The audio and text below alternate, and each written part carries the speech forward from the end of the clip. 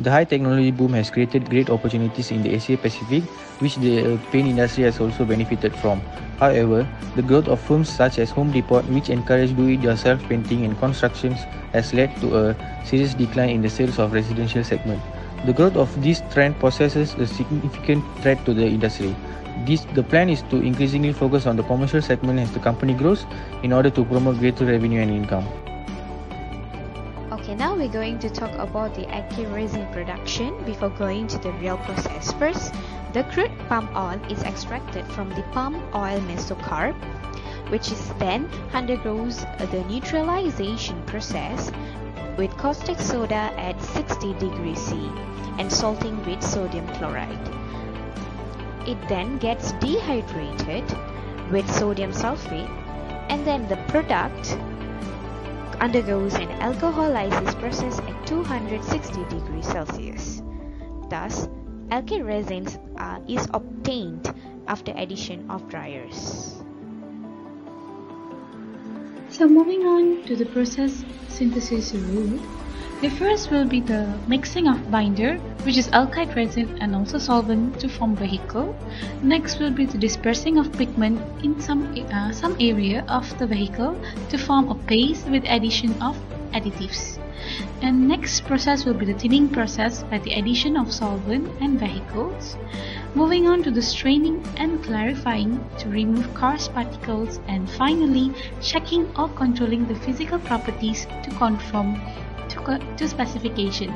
So the basic composition of paint is solvent, pigments, additives and also binder. For the creativity value of production of oil-based paint, so our aim is to produce low VOC emission from oil-based paint, where the paint lasts longer and has a higher covering power without losing durability. VOC stands for volatile organic compound and is found in many applications that use paint, such as in construction, art paint, furniture industry, and VOC are partially responsible for new paint smell. The biggest advantage to low and no VOC paint is that there is very little odor. So when VOC is high, it can contribute to several health problems, including irritation to your airway, headache, and even damage to the liver, kidney, or central nervous system.